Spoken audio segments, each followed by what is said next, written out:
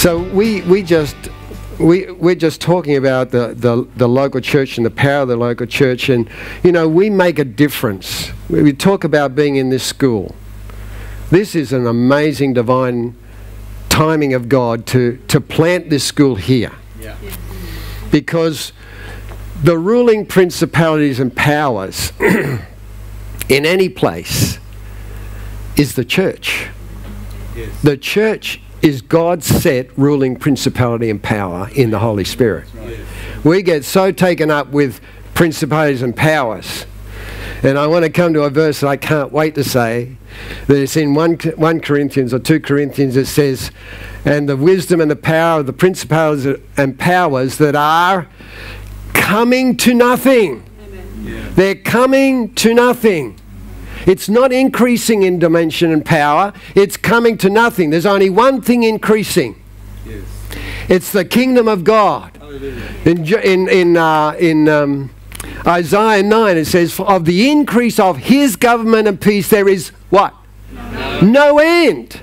But the principalities and powers of this earth are coming to nothing. Which prophecy are you going to take? Yes. Which prophecy are you going to set your mind on? Which heart and mind set are you going to have in the kingdom of God? I'm setting my heart and mind on the increase of God's government. And whether it's other religions or it's ISIS or anything, God is going to penetrate those places with his great and powerful love. And he can turn a nation in a day. He even asked Jeremiah, can I turn a nation in a day? Yeah. Duh! Yeah. God is God and he loves this planet. For God so loved the world that he gave his only son, that all who believe in him. You know what? We read just recently that in Islam, if I can say it, I don't know how that's going to go, but the fact is that because people are seeing the shocking cruelty and violence that's being done through some of the representation or sects or extremists or whatever, they're becoming disillusioned with their religion. Now this is the point. They become disillusioned with their religion and leaving it. But they're not going to the Christian church because they're disillusioned with that too. They're becoming atheists. Come on. And we are the people that change the world. Without the church in this world, this place would go downhill and be left to the enemy to destroy. But we are salt and light on the planet. Amen. We are the people of life and truth. And as Steve said, Steve, I saw you standing up here with a rod inside of your lightning going up and down like that. Let it out, bro. But as Steve said, and I was sitting there thinking and meditating, I thought, the life is the light. The life of Jesus is my light. I'm alive in light. I'm not in the dark. And I walk around in light and in his resurrection life, and we influence places. I believe that, you know, and this is what I've heard even in PNG, when the church moves in somewhere, the demons move out. And in PNG in Bougainville, we heard stories about those who were old enough who knew when the missionaries came into their area in Bougainville and other places. There was witchcraft, darkness, all kinds of horrible, horrible stuff. And they said this, when the missionaries came into our village, we saw the demons leave. Come on, come on, come on. This is the fact. We are so mentally affected in our discernment of demons. The point about discernment is that we should discern angels. Yeah. We should be discerning the things of what the Spirit is doing. Our discernment is, you see, we are not just thermometers that test the temperature of the spiritual situation. We're thermostats to change it. Amen. Are you listening? Yes. Are you taking notes? Yes. Why aren't you? Because you're too good to listen to. You see, an air conditioner changes the atmosphere. Your thermometer tells you the temperature. We're not here just to sense and to determine the temperature of spiritual life. We're here to change it. And you're doing that here in this place. This church is a powerful, present, relative expression of that. We've moved in here, and what's happened? Blessing has come on this school. More kids have joined the school. I believe it because they've opened their hearts to us and moved us in here, that God's blessing on us has now affected the atmosphere in this place. We are thermostats in this school. Yes. That's enough. I'm going to sit down now. Come on. Let's turn to Ephesians 3. I just believe so powerfully that the church is rising in the last days and Satan is going down. I predict and I prophesy Satan is falling like lightning. Jesus said it. Jesus said it. When the disciples went out and preached the kingdom of God and healed the sick and raised the dead and cleansed the lepers, he said, what did he say? I saw Satan falling like lightning. When the church got out in the dimension and power of heaven on earth, they cut through something that caused Satan to fall like lightning. Yeah. Let him fall and let him crash badly, heavily.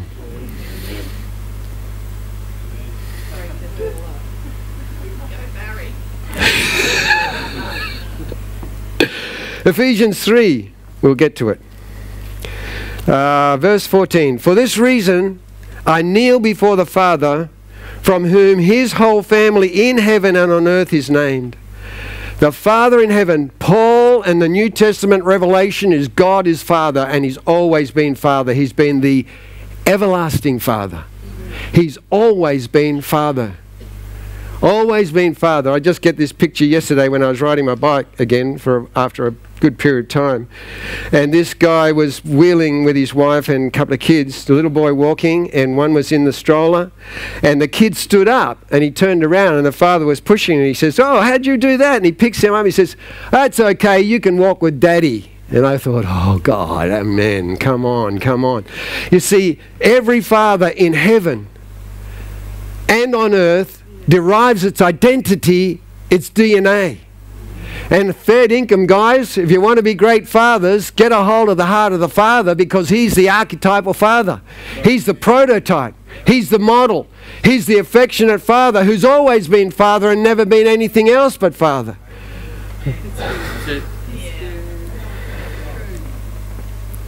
I don't think I'm going to get through this message. And do you know what? He's got a family in heaven. And his family is here with us on earth.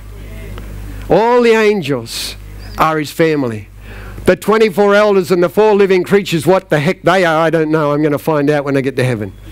But they're here with us because God's intent through Jesus Christ, the miracle of salvation and death and resurrection, is that in John 14 verse 20 something, he says, and all those who obey my commandments. In other words, all those who fall in love with me and walk in the commandment of love, because there's only one commandment for the church.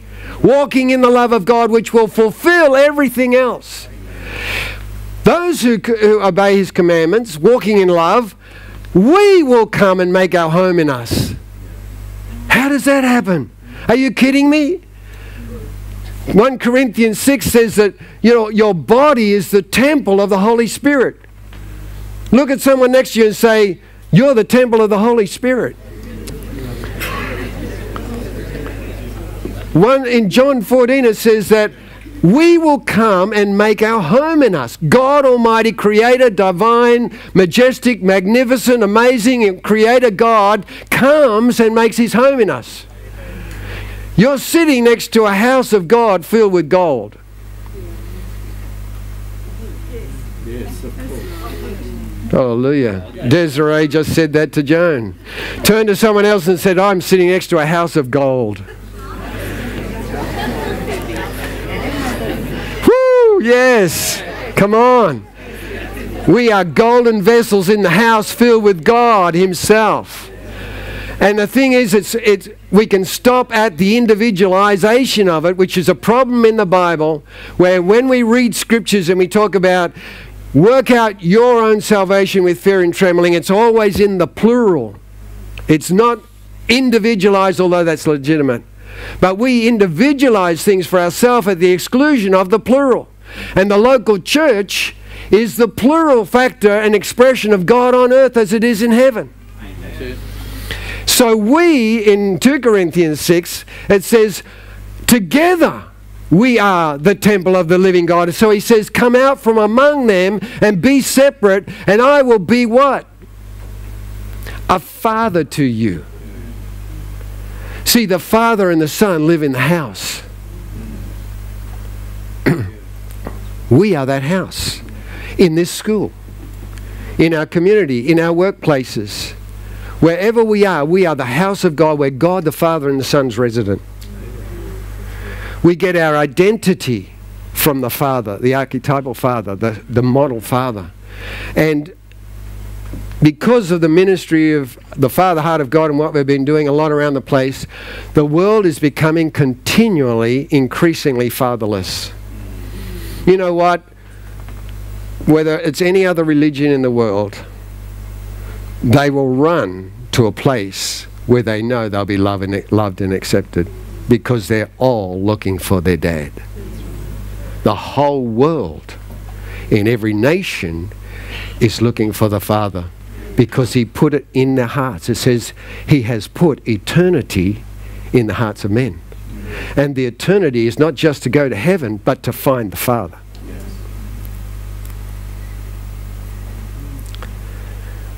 I believe we should be out there sharing the heart of the Father with people.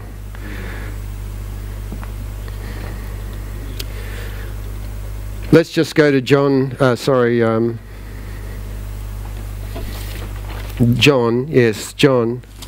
I'll just have to shorten this around a bit. John chapter 2, no it's not, it's Luke I think. Luke 2:49. Oh, I just love God. Love what he's doing. It's amazing, overawing, just amazing, overawed. This is incredible. We sing a song, this is amazing love. Yeah. It's fantastic, it's true, it's so amazing. That's, it's a jaw-dropping, eye-popping. If we have a jaw-dropping, eye-popping experience of the Father, we'll be overawed. And that's what it's all about, just being overawed with wonder at who he is. Where is this scripture? Verse 49. Jesus is 12 years of age. They went to Jerusalem to do the thing, or Bethlehem, or whatever it was, for the census. And they're all heading home again, a great caravan of people gone from all villages back to their birthplace to get registered. And he stays back at 12 years of age. And he says, and the parents are freaking out, saying, where is he? We've got to go back and find him. And he says, everyone heard him, he's sitting in the temple, sharing with all the Pharisees and bamboozling them with his revelation of God's heart. Everyone heard him, was amazed in their understanding of his answers. When his parents saw him, they were astonished. His mother said to him, son, why have you treated us like this? Your father and I have anxiously been searching for you. And he says, why are you searching for me? He asked, didn't you know I had to be in my Father's house? My heart's calling and desire and destiny and DNA is to be where the Father is. And in the Old Testament and up to this stage, it was a house of stone and glorious. Well, originally Solomon's temple was worth billions and billions of dollars with gold and silver and everything else under the sun. But God kept his heart in the house because that was to be the central factor from where everything else went. And he said, and later on he says, don't you know, which we'll read next, that my house is to be a house of prayer for all nations? All nations. He took Israel. He selected them out. He specially anointed them, touched them, redeemed them, brought them out of Egypt, set up his kingdom, and set up a house that from that place would radiate to all the nations of the world, the power of the glory of God manifest in that nation. That was the intent. That was the intent, and it grieved God so much that they kept it to themselves and restrained themselves, even to this day, trying to understand why this is not happening. But God is breaking out, and he's touching the world, because this house, now it's not a house of stone. God has moved from the house of stone into the stony hearts of men and turned them into hearts of flesh. And he's living in there. Phew. Lucky you're not too close here, mate. You get sprayed. Jesus had a passion for the house. He felt, that's where I'm to be. That's where I'm to be. If he's our example, where are we to be? Yes. A passion for the house. John chapter 2. The first time Jesus busted the sellers in the temple. The first time. You know, he did it twice. At the beginning and the end of his ministry, he went in and he blew up the trade marketing that was going on in the house of God. He was angry. He was filled with zeal and passion for the house, it says here. In John chapter 2, verse 16 and 17. Those who he went in and he said, hang on a sec. There was, verse 13, when it was almost time for the Jewish Passover, Jesus went up to Jerusalem. In the temple courts he found men selling cattle, sheep and doves, and others sitting at tables exchanging money in the temple courts. So he made a whip out of cords and drove all of them out of the temple area, both sheep and cattle, and scattered the coins and the money changers and overturned their tables. It's pretty violent. He said to those who sold doves, "Get out of here! How dare you turn my Father's house into a den of robbers?" He was driven by a zeal. And then it says here, where am I? He says, in verse 17, his disciples remembered that it was written, "Zeal for your house will consume me." Psalm 76, I think it is. I think I've written it down here somewhere. Zeal for your house. As a 12-year-old, he wanted to be in the Father's house. And another scripture in the King James, I think, or King James, New King James says, about my Father's business. So he had to be in the house with his dad, and he was imbibing of the Father's business for what he was going to do 18 years before he started his ministry. Now when he starts his ministry, he goes back to the house and he evicts the criminals who had turned it into a marketplace, because passion and love for God had driven him to drive out the rubbish. He purified the house. If I take the word zeal, he says, "Get out of here, how dare you turn my Father's house into a market." It says the verse 17, "Zeal for your house will consume you." That's a quote from Psalm 69 verse 9. And the New Living Translation says, passion for God's house burns within me. You know, I believe that we need a fresh touch of a burning passion, understanding what the house is all about, understanding what the local church is all about. We're not an appendage to society. We're not an attachment. We're not just something here waiting for the second coming. We're not a bunch of people getting the best out of life and maybe evangelizing and doing what we can until Jesus comes back. We are it. We are plan A and there's no plan B. We are it, right here. Everyone next to you, you are and I are God's divine collective people here in this place to be an influence of light and salt. And we're going to make a difference, and you are making a difference. That's right. Amen. Yeah. Zeal, it says, for your houses consume me. The Hebrew word says, the Hebrew word for zeal, to devote consuming zeal on one that is loved. To devote consuming zeal on one that is loved. A person, this incident is a house, because the heart of God was in the house. So in his zeal for the house, it wasn't a religious thing he was doing, it was because of the heart of the Father that he was zealous. You know, in the Greek word for this, it says, is the word zelos. Sounds like the bag place, doesn't it? Zelos. Zelos? Maybe if they got it from there, it sounds like a Greek word there, doesn't it? Maybe all their bags are sold with passion. Zelos, the Greek word from the Greek word zeo, to be hot. As in water boiling, or as in substance glowing with fire. Oh, shaka bande. No interpretation. Boiling. Boiling. Not with a crazy ascetic kind of extremist view of stuff where you go in and you just rip into whatever, but a driving power of love and compassion in the heart for the Father. And His intention and His purpose on the earth, that we're on fire.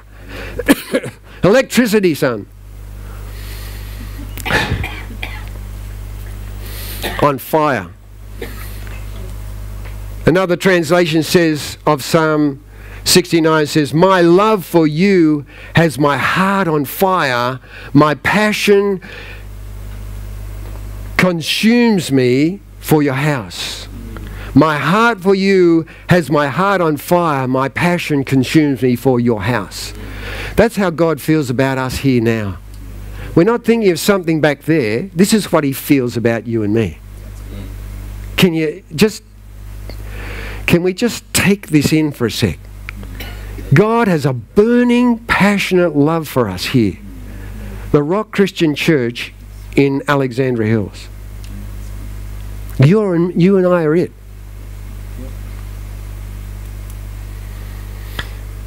Thank you, Lord. Father, we just say right now, I'm not finished, but just let there come a revelation of your burning, passionate love for us right now. You have a passion for your house, Father. Jesus demonstrated it. And each one of us are His house. Your body is the house. And the Father has a burning, passionate love for you. Do you see that? You are the house. You are the house. You are the house. Don't put yourself down. Don't wipe yourself out. Don't think I'm insignificant. Don't think that I'm nothing. You are the house, and God has a burning, passionate love on fire for you now, you. You. Receive it, receive it, receive it, receive it, receive it, receive it. Oh God, help us to understand we're not just Christians doing some Christian stuff. We're the house of God, where God is burning with a delight and passion for us. You're it. I'm it. Oh, we look at ourselves and we see the terrible flaws. He sees Christ in us.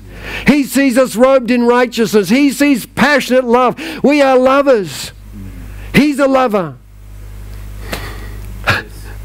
Come on. Believe it. Say, I believe.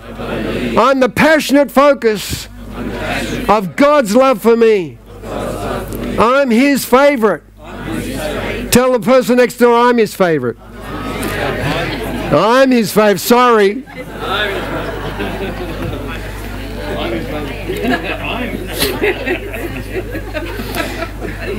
That's at the end of His ministry before the crucifixion in Matthew 21, Mark 11 and Luke 19, that He said He cleans the house out again.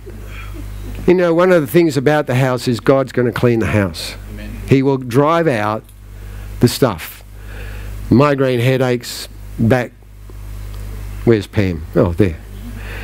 And I seriously believe that God is doing things of the increase of His government in the earth, that the manifestation of His love and power comes through signs, wonders and miracles. We do not chase signs, wonders and miracles. But in Matthew 21, when Jesus cleansed the house and He said, this is a, he quotes Psalm, He said, my house will be a house of prayer for all nations. And that is going to happen. He's being prophetic. He's capturing what was said by the prophet in the Old Testament, renewing it in the New, and He's prophetically saying, this house, all the houses, local churches, are going to be a house of prayer, praise and worship for all nations, because outstandingly the glory of God and the kingdom of God rising in the midst will cause people to be drawn. Prodigals will come to the house where they're loved.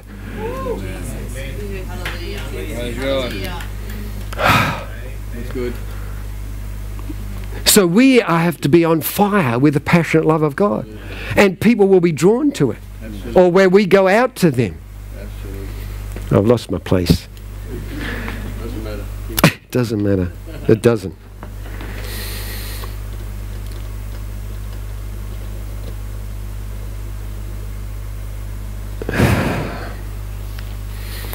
When He cleaned the house, when He cleared the junk, the religiousness, the profiteering, the commercialization, the competition, all the junk of what human beings bring into his church. The blind and the lame came to him and he healed them. The children ran shouting in the temple because the bondage of religion restrained them to sit there and say nothing. And when he cleansed the house, they were liberated. The children were on fire. And they ran through the house. And what did the Pharisees say, the religious people? What are you talking? These kids are running through the house shouting and talking about the glory of God and everything. He said, yes, what? Out of the mouths of babes and suckling have I ordained strength. Don't look down on the kids. They're going to lead the way. I don't believe that we should be letting kids run riot through our meetings and stuff like that. There should be a sense of order and whatever else, but not that, oh gosh, you know. But somehow, someday, God is going to touch kids that are going to do something in the spirit that's going to offend our religiosity. Are you listening? Oh dear. I wonder why I say some things. Oh my goodness. I told God he could say what he wanted to. And I'm speaking to myself because I'm really praying over a breakthrough from any kind of religious thing that's within me. The Father is repossessing the house. He's repossessing us. He's taking back what's his because his passionate fire and love will not let him do anything else. And I mentioned before about the fact that in Corinthians it says, you know, it talked about the cross. 1 Corinthians 2, it says, if the principalities and powers had known, if they had known, because they don't know, that Jesus Christ's crucifixion would bring about a whole new restoration through the planet, they would never have crucified the Lord of glory. They would never have crucified the Lord. Why shoot yourself in the foot? But the rage and anger of Satan blinded him and killed the Lord of glory, who allowed himself to be killed. And may I say that Jesus determined and organized and constructed the time of his death. He let no man take his life. He said to Pilate, he said, if you can't take my life from me unless it's given authority to you. And in earlier times, people wanted to kill him and he walked right through them. Why? Because it wasn't time and Jesus knew it and he orchestrated the time of his death. That's how much he was committed to us. That he organized it. That blows me away. Incredible. But Satan didn't know. And he crucified the Lord of glory who rose from the dead and smacked the devil out. Completely. Took the keys of death and hell and trampled all over him as he came out of the grave. And then Paul says, and God, by his authority and intent, has given authority to the church to bring down, Ephesians 3. Look at this. We'll finish up. Don't worry. We are a powerful group of people. We are a people that are the most amazing people on all the planet. In Ephesians 3, it says, talking about the church, it's the local church. And when it says the father of every family named in heaven and on earth it's more generally the local church, although it can be every people group. There's a bit of a broad thing there, but the focus is his church. And he says, his intent, verse 10, was that now through the church, the manifold wisdom of God, which the devil didn't have a clue about and still doesn't, should be made known to the rulers and authorities in the heavenly realm according to his eternal purpose. It's for us to let them know what a bunch of blockheads they are. The devil is running around. Now listen, we are so distracted by all the reports of what the devil's doing on the planet. And he's running around in circles and in confusion, throwing hand grenades all over the place, saying, look at me, look at me, look at me. To distract the church onto what he's doing, when God is saying, fix your eyes on Jesus, the author and finisher of your faith. And we are distracted by the hand grenades going off. Yes. Are you with me? Yes. Don't be distracted. Yes, there's issues going on the planet, but what is the Holy Spirit doing that you don't see behind the scenes? And millions of people from all kinds of religions are turning to Christ. I know that firsthand in Indonesia and other places. It's the work of the Holy Spirit in the planet, in the church, that's making the difference. Yes. In Aceh, where I mentioned before maybe, but in Aceh where there was the great tsunami and there's a lot of stuff happening there, it was destined and planned to be Sharia law state. And the church was not allowed to build a building, and they were persecuted heavily. When the tsunami came and God called the Christians up onto the mountain on Christmas Day, and the tsunami came on Boxing Day, they were safe, those who listened.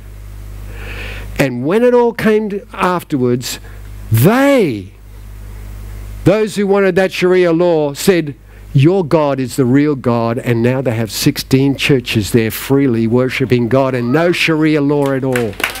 Come on! I was told this personally in Indonesia on a trip I did just the last time I went there, 3 or 4 years ago.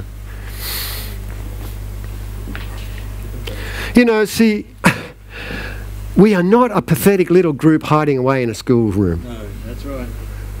You and I are, with God's intention, given the wisdom of God through Christ Jesus and His salvation, to let the rulers and powers know we are winning. And you have no power. In Corinthians it says, I'll read this and I'll finish it off.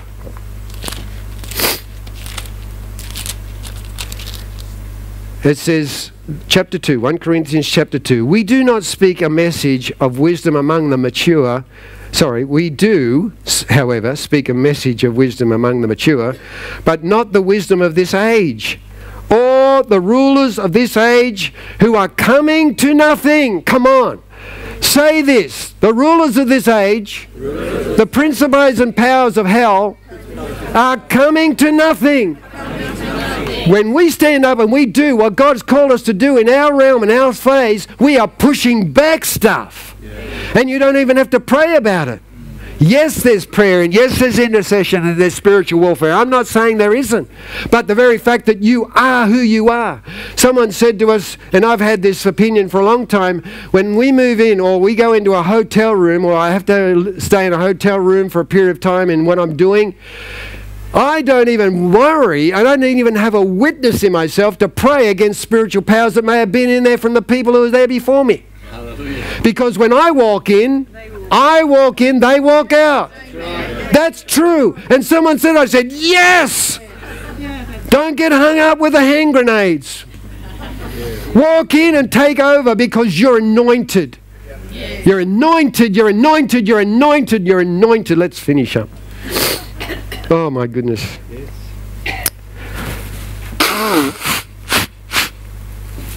I believe this morning that God just wants us to really be reignited, on fire.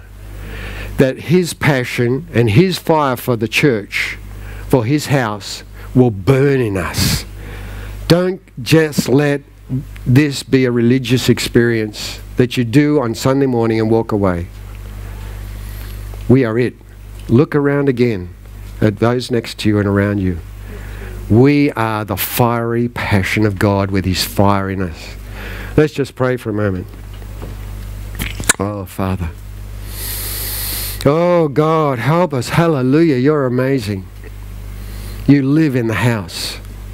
You make your home in the house. And we pray that you will be at home in the house. Be at home. That you have full sway. That you are the Lord of the house. Like Jesus as a 12-year-old, He says, I must be in my Father's house. I must be about my Father's business. Zeal for your house. Boiling, glowing, coals of fire. Love for you. That zeal, that compassion, that passion drove Him in compassion and love to drive out the impurities in the house. And we are that house. Oh, Holy Spirit, we thank you for your grace on us. May we be thermostats, Lord. Oh, Jesus, turn up the heat. Turn up the heat. Turn up the heat in this house. Turn up the heat in this house. Father, what a precious thing that we can call you Father. Amazing. Amazing, amazing. So we invite you, Holy Spirit, to just come upon us right now. Come, Holy Spirit.